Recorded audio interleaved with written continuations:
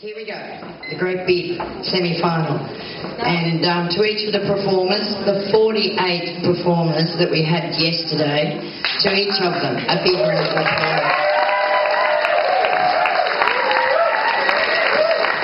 Late this afternoon, I've been hearing lots of rumours, talk, you know, just on that sideline and everything else, and about winners and stuff like that, and I go, you know, this is what it is to me. Every one of those people that stood up here and shared with you is a winner. Yeah.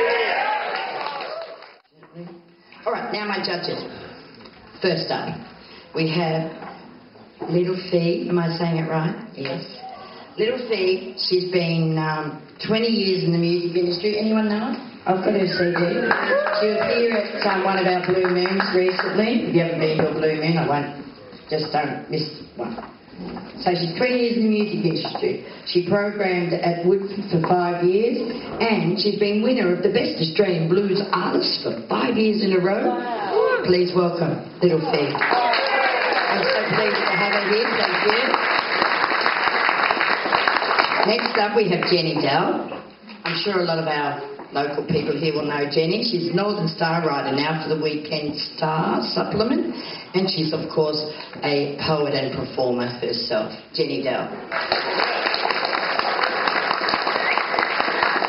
And as is part of our, well, we don't have many agreements here with Nimbin Performance Poetry World Cup, but Benna Zenabom, last year's winner, that means it sort of stops them from coming into the next year, in a way. You know, so I've got to give it a year's break. Got to give it a break. Censor, yeah. I try not to censor anything, Benna. But Benna was the winner of our 209 Poetry World Cup. He's a great slam poet from Brisbane, and he wanted me to get over this. A general poet fetishist. I got it. And poetical imposter. Please welcome Benna. He's going to do a short piece for you.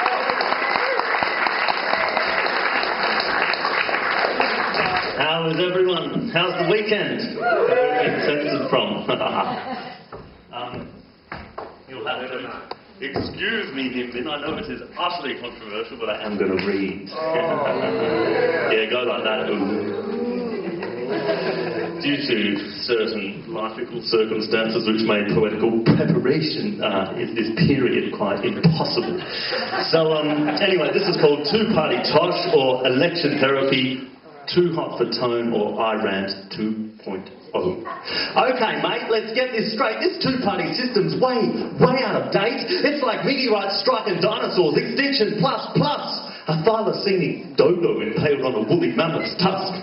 It's become oh so inelegant, restrictive and inane, where you have a choice between two liars, both equally lame. I mean, a choice between Pepsi, Peter and Coca-Cola is no choice at all, when they both worship the god of corporate capital.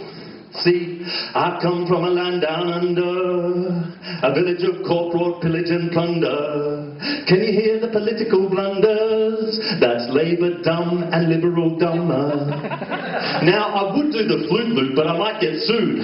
No kookaburras are free to sing in the age of larrikin lawsuits. Actually, bugger it. Sue me. Anyway, with the downfall of the Dud government, it got me thinking, these power broker faction rats must be seriously drinking. So I went to the library and I was confused and the whole saga was itching me. So I went to the library and borrowed a dictionary. I looked up the literal meaning of our lovely lucky land, and it read so forth in my trembling hand. Australia, a frontier resource colony where democratically elected leaders are doomed if their policies get up the noses of the aristocrat squatter mining tycoons. It seems my suspicions were correct. We haven't quite evolved past the state of insects. See, we're still having serious problems with compassion and respect, despite how well our hollow apologetic rhetoric is kept. I mean, for Christ's sake, Kev went and apologised, yet we've still got an outback intervention apartheid, different coloured queues in NT shopping malls, tribal elders being disrespected by pimply-faced checkout trolls, Indigenous men 2010 working for rations.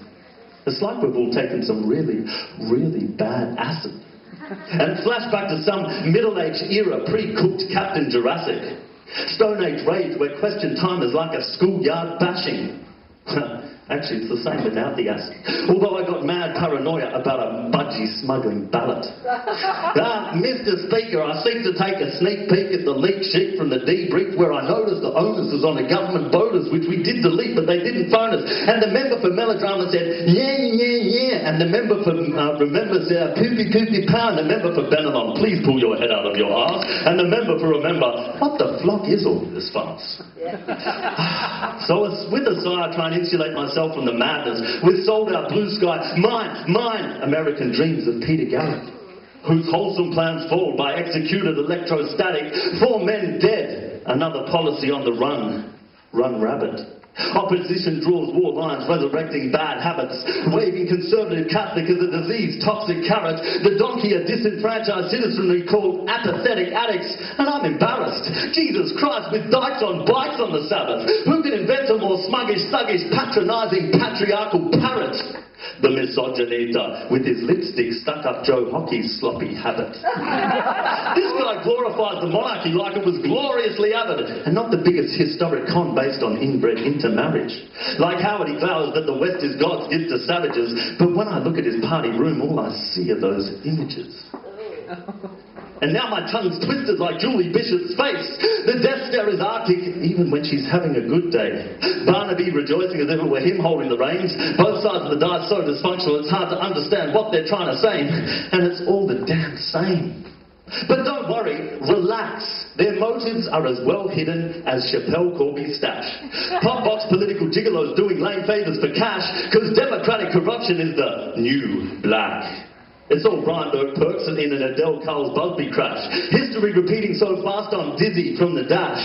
Anna Bly selling the state, demolishing assets en masse. So addicted to growth she's prostituting herself for cold hard corporate cash. And Julie Bishop's office is the heart sink of WA Inc. W.A. Jones. The infamous Mediterranean restaurant where Bondi and the boys used to get a drink. The Ice Queen's palace, a past place of underbelly sins. It's some serious amnesia we must suffer to let such tragic irony slip. So, why on earth do we keep voting these ass-dumb scumbags in? I mean, you could vote a donkey or ultimately just refuse, chase that ideal golden carrot of anarchic self-rule. But not to vote is still a choice to choose not to do. A victory for apathy, perhaps. It'll still make one party lose. But all politicians are politicians, I hear you all say. Whether Labor or Liberal, they're all criminal the damn same. Muppets and power puppets playing the white rich man's game. All megalomaniac ego testicles who simply have no shame. There's phony baloney mono Tony on the moan and groany groove, inarticulate and rude. He got the starter rap fine-tuned. And he was dim-witted enough to report the written gospel truth. Wow, he wants to be PM, yet he can't even pull off a TV interview.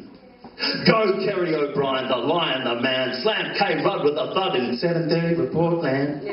Smashed Tony the next week and was going for a hat trick. But old Swanee played it safe with the answer your own question crap trick. Anyway, I digress. Where was I? Yes. Tony Abbott's gone rabid, like when maggots inhabit the corpse of a dead horse, flogged with fearless abandon. It's totally lame. Tony, you really need to get some originality, creativity in your game. There you are on red faces like some ventriloquistic farce, jumping around all jolly with little Johnny's hands right up your arse.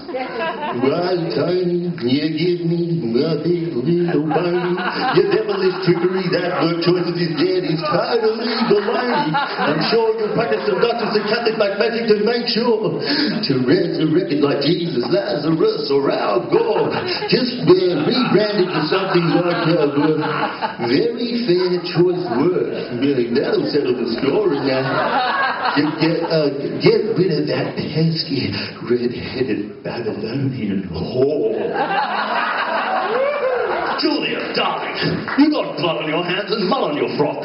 Labour's done a sign of persecution, sure put the Rudd into Ruddock.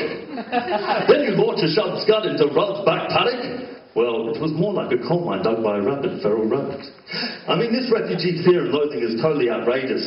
As if sanity is a disease gone fully contagious. Nazi media brewing up a fear firestorm for ages. That's fear. False evidence appearing real on all our front pages. Forget your saviours. Jesus would have locked them up in little concrete cages, out of sight, out of mind in the desert where the woman of war range rages. Forget responsibility we hold for illegally invading impoverished nations and locking up poor people when they come asking for favours. Fair go, yeah, if you got money and or white skin. And we'll probably also judge you on your sort of religion.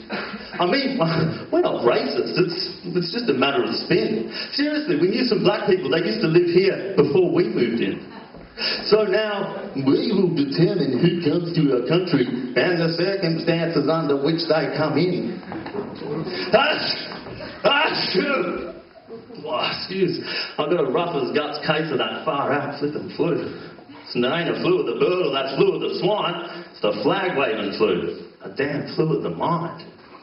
And for a Catholic, it's amazing how much Tony can really hate him, which makes me think that most of the time he's got Jesus mixed up with Satan.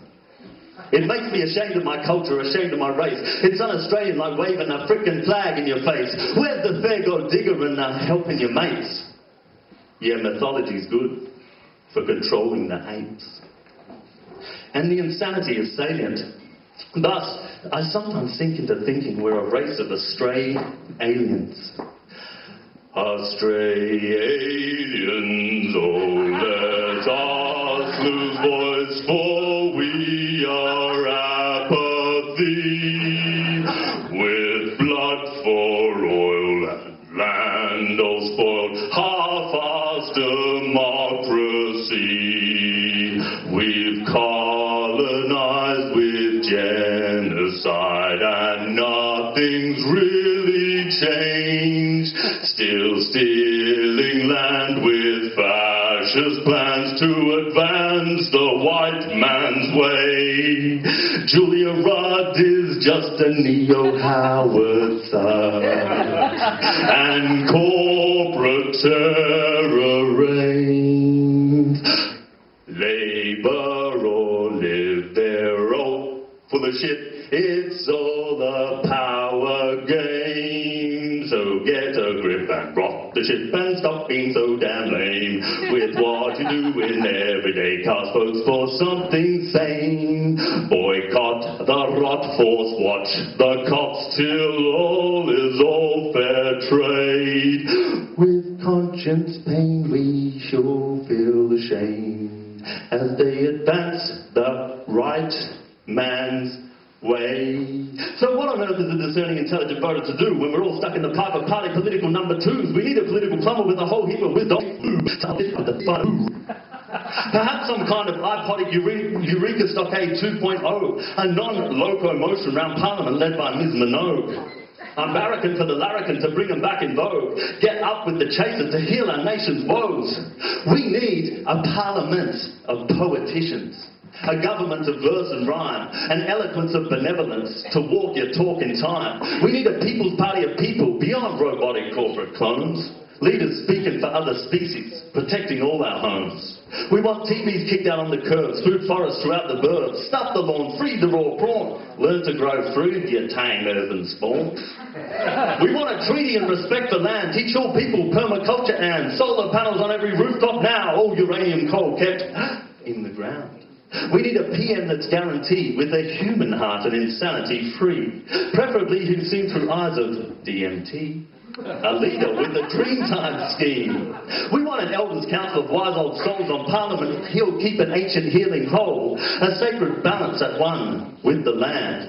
So cast your vote and make it grand. So cast your vote and make it land. Thank you very much.